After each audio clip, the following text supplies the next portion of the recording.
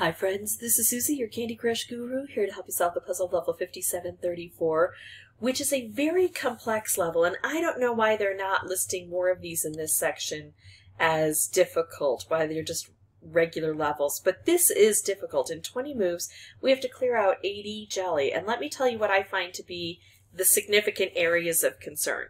First of all, we've got these magic mixers. These magic mixers, if we allow them to go for 3 turns without hitting them, they will spawn out thick, dark chocolate in these areas that clog everything else up.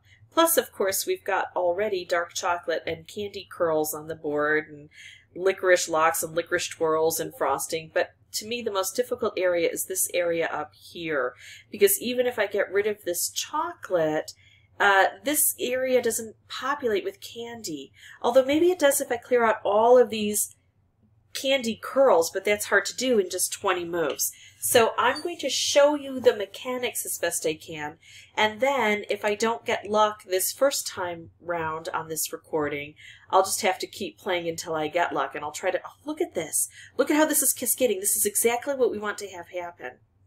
So it's starting out to be a relatively lucky board. I want to continue that by making the best moves possible. See, we have to strike this usually 5 times before it'll explode, and it's getting nice and explodey, kind of. Except I don't have a way to hit these directly now. I will go ahead and take this stripe. It also works on this other tough area, and I'm hoping to bring, this wrapped candy around. Well, ooh, it did work. Look at that.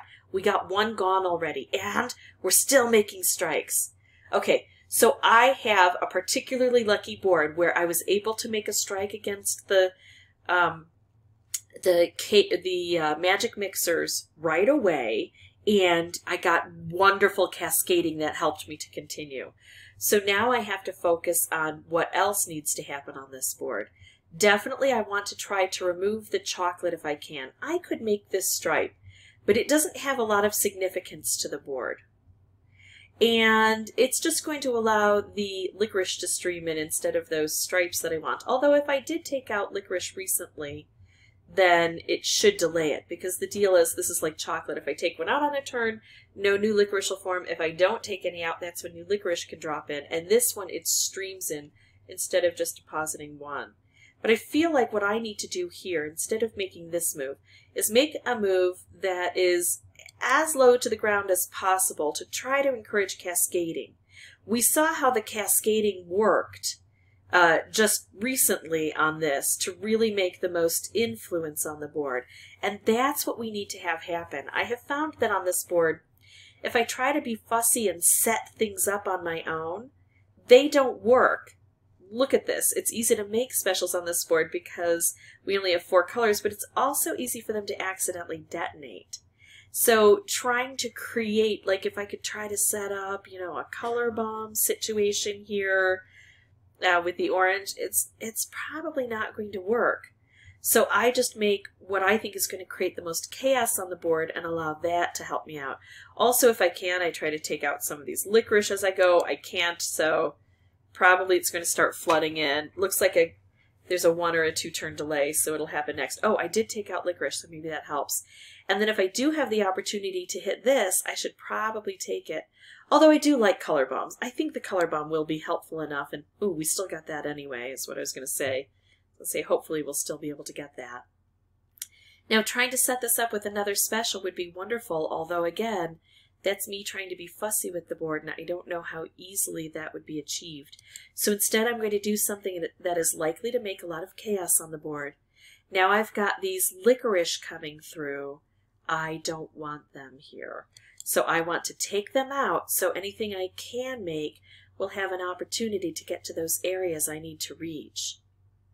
And yeah, everything blew up, and that's okay. Here I can take out a licorice and use this wrapped candy where it is to kind of blow up this corner here. That's good.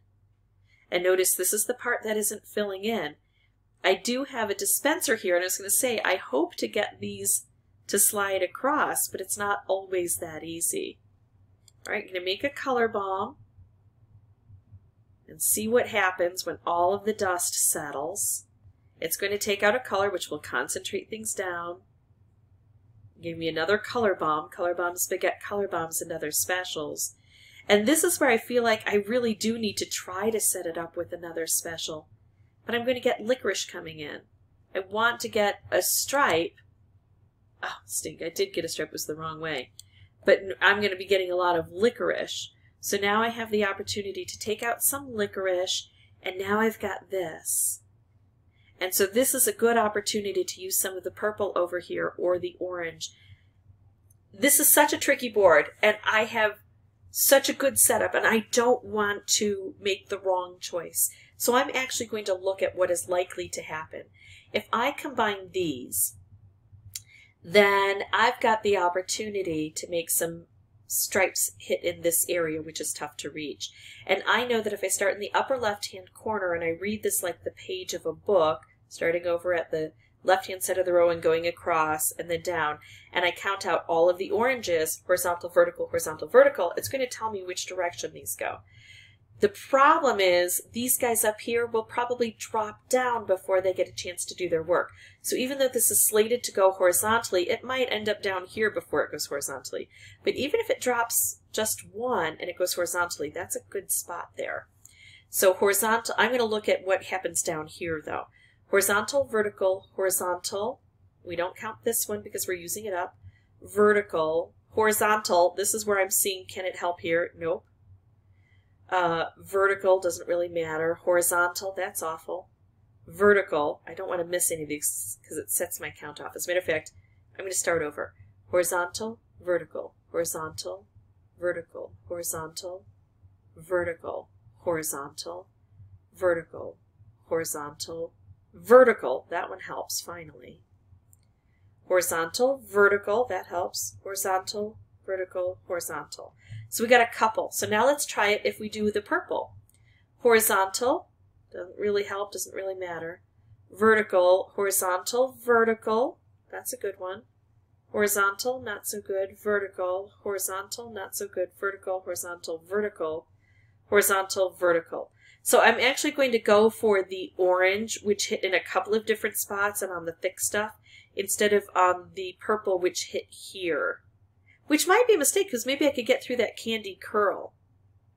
But I'm also hoping that maybe we'll get through this way. Maybe that stripe will, ooh, it did stay horizontally when it went off. Oh, that was the best choice. And it's hard to know sometimes what's going to happen, but look at that.